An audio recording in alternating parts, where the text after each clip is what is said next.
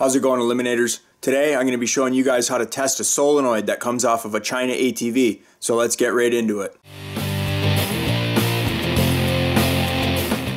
So we're working on a Daymac. I believe it's a 150cc ATV. These are basically China ATVs. They're just a little bit bigger than your 110s and 50cc ones. And my customer was having all sorts of issues with it. He says that it wouldn't run right. So we're going to be looking at that, but that's going to be a separate video. And before I take the carburetor off to inspect it and do a carb clean on it, possibly a rebuild and a tune, I have to get a baseline and know how the thing runs before I start working on it. So to do that, I hooked up my battery booster because he had a 12-volt battery in there that was completely dead. So I put 12 volts to this thing. I put the parking brake on because you have to engage the parking brake up there. It has a safety switch on it. And when the ignition was on over there, obviously with the kill switch in the middle position, because that's where it goes for your run, and then off is either left or right. Like I said, the brake was pulled in. I went and pushed the button and nothing happened. I know that the button push start works, and I can show you guys how to test for that.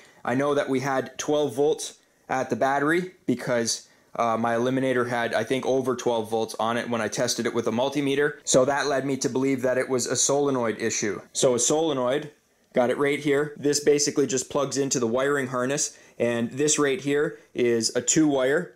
So it has a negative and a positive. And then you have 2 terminals up at the top here. 12 volt positive goes to one of these, and then a cable hooks on the other end, and that goes to your starter, and then everything grounds through the frame. So the starter would ground through the frame, and then that would go back to the battery negative to complete the circuit. 12 volts is sent from the battery up to this right here. So 12 volts goes through this line into here, and there's a little magnet in here with a steel bar basically, and it has a spring on it so that it can always return to its normal position. Now what normally happens, you push your push button start, 12 volts goes to this solenoid here, and using an electronically charged magnet, it pulls up that plate, and once that plate lifts up, it connects 12 volts to your starter. Now, whether or not you have spark, that's a different circuit altogether. So in this video, I'm just gonna be taking you guys through the steps that I went through to just kind of diagnose this stuff. So to do all the stuff that I'm showing you here in the video, you're gonna need a few things. So I'll show you what you need. Okay, first things first, you're gonna need a source of 12 volt power.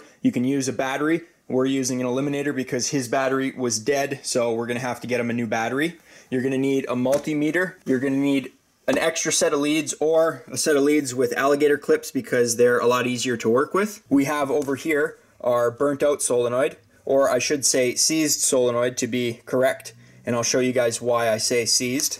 We also have here our new one that I've ordered from Amazon, and I even ordered a separate one just so I had it because these are known to burn out, and for the price I ended up getting a spare one just to have it. Now, when it comes to these solenoids, depending on what model of ATV you have, you might have a 3-prong and you might have a 4-prong solenoid. So what that means is basically you count these, 1, 2, and then you have on this one another 2 here. Now, this one grounds through the cable to the terminal here, and on other ones, like I have here, I have 2 different Stens. These are just riding lawnmower solenoids, and basically for this explanation they're perfect because we have here a 4-terminal. So you have, again, your battery positive, and then this is where your starter connects to, and then you're going to have a 12 volt hot from your key switch, and then you're going to have a ground. On a 3-prong, your ground goes through the base of this. So a lot of times when someone brings me a lawnmower and they say it won't start, I look at the solenoid, and if it only has a 3-prong, chances are there could be rust or corrosion built up underneath of here or wherever it bolts on, and you might be getting a bad ground, which would lead to a no start situation. Now, the reason I'm bringing this up is just because you guys want to be aware of where you're putting your positive and your negative. So again, if you have something like this, you're going to be hooking up your positive and your negative to these terminals, and if you have a 3-prong, you're going to be hooking up your positive here and your negative to the base of the solenoid. So if it's one of these solenoids, and it only has a 3-prong, it has the 2 up here, and then it has 1 wire coming off of it, you guys are going to want to ground out or hook your negative up to the base of the solenoid itself. So the first thing we have to do is establish a baseline on our voltage.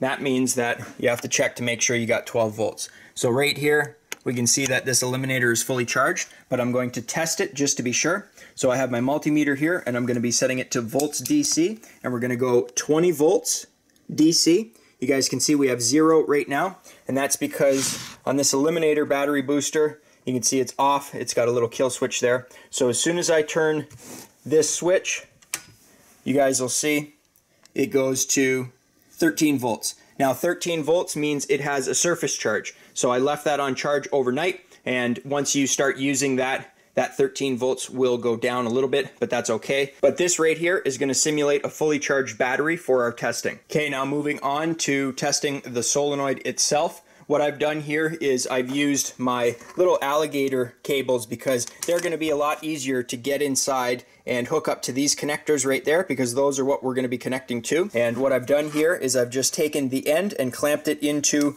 our clamps on our battery booster. So with your battery booster in the off position, you're going to go ahead and get your solenoid, and then you're going to want to hook it up negative to negative, positive to positive. So to establish which wire is positive or negative, normally you're going to have two different colors, and a lot of times you're going to have either maybe a red and then a red with a black. Your red with a black is going to be your ground. Sometimes you'll have a green and then a yellow with a red. Now, when I looked inside of this, if we look here, we can see that the yellow and the red is on the right and the green is on the left. And if we go up to look at it like this, we can see that there's a gap on the yellow and red side. Now, if we go over here to this one and we line this terminal up the same, you guys can see that it's actually backwards on the new solenoid that we purchased. So on these, it really doesn't matter which is negative or which is positive. For testing purposes, you just need 12 volts to go into our solenoids here. So I'm going to start with the bad solenoid just to show you guys what a bad solenoid tests like, and then I'll go ahead and show you the new solenoid and show you how that tests. So what I've done here is I've just taken our positive from our battery booster and hooked it up to the red and yellow. Okay, so we have our old solenoid here, and with the leads hooked up, we're going to go ahead and flip this, and you should hear a clicking sound. Now that clicking sound is coming from the switch itself, but on this one, when you turn it to about here, that's when it sends power through. So when I turn this on, you guys should hear a clicking, and there's no clicking. Now, if I were to leave that in the on position for a few seconds and then turn it off, if you go to the bottom of your solenoid, it should actually feel warm. And basically what that means is that water has just got in there and corroded the magnet and the shaft in there and just seized it together so that when you do supply 12 volts to it, the plate can't move up to connect your two terminals, which means that you can have a good starter, you can have 12 volts on your battery, but as long as the solenoid is seized, your machine won't start unless you were to manually go and jump those two terminals. And after I let it sit, the bottom of this is a little warm. So again, this one, guys, is garbage. We're just going to throw that over there. I've now hooked up our new solenoid right here, and when I go ahead to flip this switch, you guys are going to actually hear that thing click, and you're going to even see it move.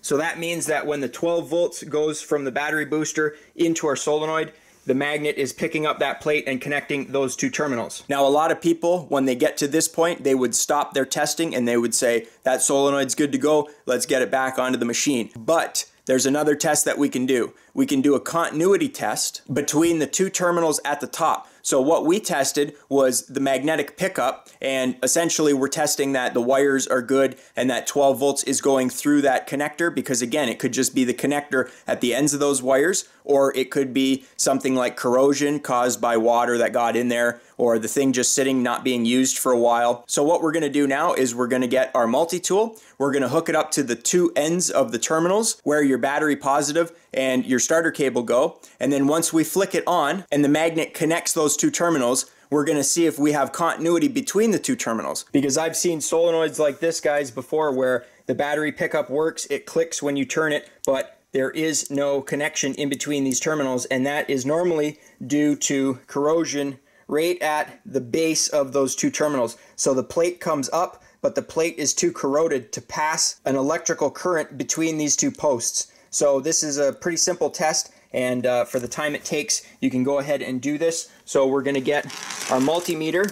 We're going to be putting it on continuity, and continuity is that symbol right there. We're going to hook up the ends of our multimeter to these terminals, and because we're testing for continuity, it doesn't matter what is negative or positive. Now, this is going to be a little tricky because I don't have an extra pair of alligator clips for my multimeter, so I'm going to have to hold those. So I'm going to set my camera up, and then what we're going to do is, once those are connected, we're going to flip our switch 12 volts is going to be powering that. It's going to bring the terminal up, and then we should get continuity between these two terminals, and it should tell us. So it's reading 1 right now, but if we touch these two together, you guys will see that it should go down to 0 because there is continuity and there is little resistance in between those two terminals. So we can see here with the battery off, if I touch these two terminals, we do not have any continuity. Now if I flip this on and we touch it really quickly, you guys will see it drops down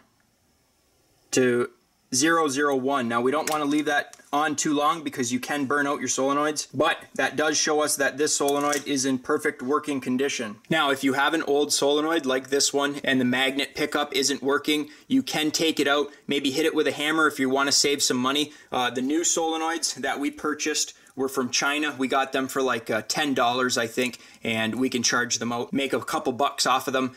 If I had to buy this here in Canada, they were like $35, and I ended up getting 2 for like just over 20 bucks. Saved myself and my customer a little bit of money. But if you were on a limited budget, you know, you want to save a little bit of money, go ahead, take this, hit it with a hammer, try to free up that corrosion. But again, like I said, even if that magnetic pickup works, if you don't do a continuity test between these two terminals up here, chances are, because there was corrosion in here before, you're going to have corrosion up here as well. So for 10 bucks, we waited a couple months to get the parts in, and now that we have them, we can go ahead and replace the solenoid.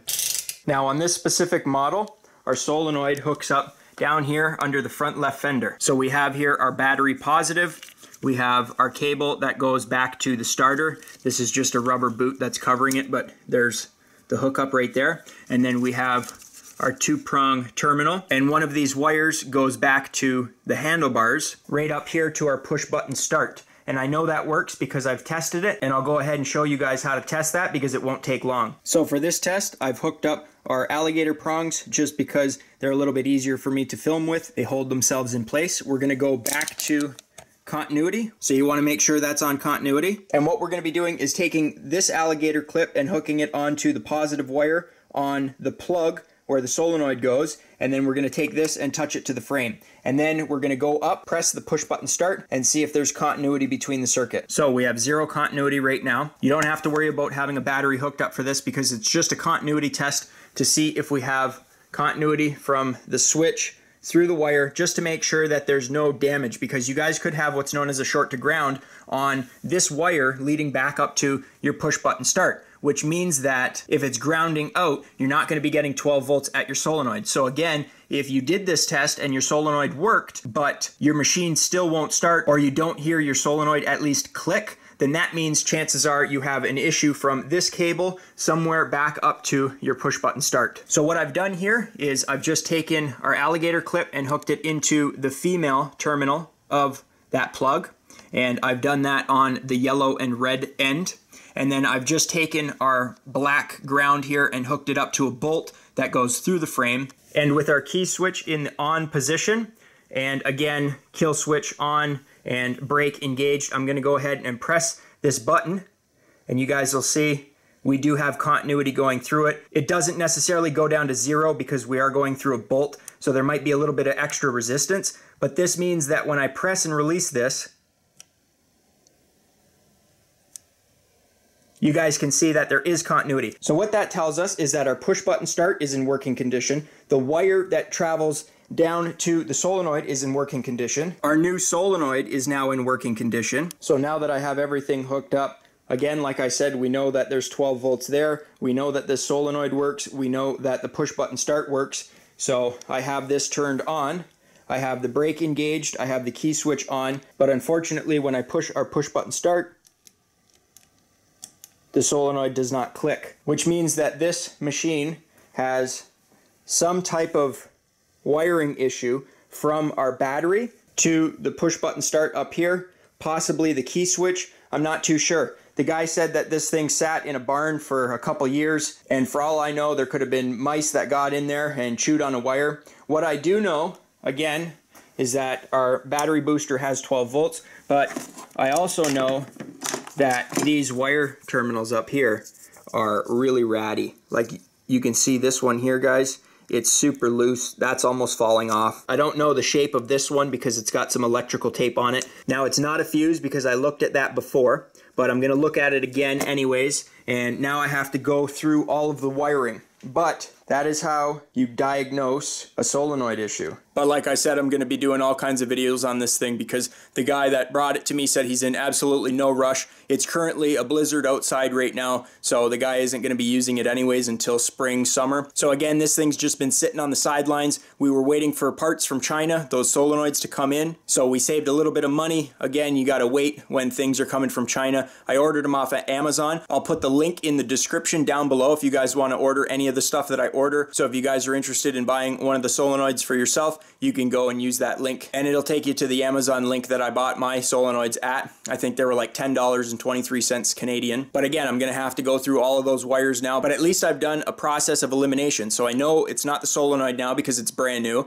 I know that it's not necessarily the push button start because we are getting continuity through that circuit. So what I've done now is essentially limited the issue to a section of wires that I can now easily go and diagnose. So I can go and cut off the connectors that were loose at the end where it hooks up to the battery, and I can replace those. I can go through and look at any wires that could have a little bit of rubber insulator worn off, so it could be a short to ground where it's grounding to the frame and not letting the electrical current flow through to where it's supposed to go to. So as far as this video goes, I just wanted to leave that to the solenoid and the electrical tests. So if you guys enjoyed the video, think about leaving me a thumbs up. You know, it really helps me out. You can click here to subscribe, and you can click over here to watch one of my previous videos. I upload every single week, so be sure to come on back next week and check out what we got new on the channel. And as always, guys, thanks for watching.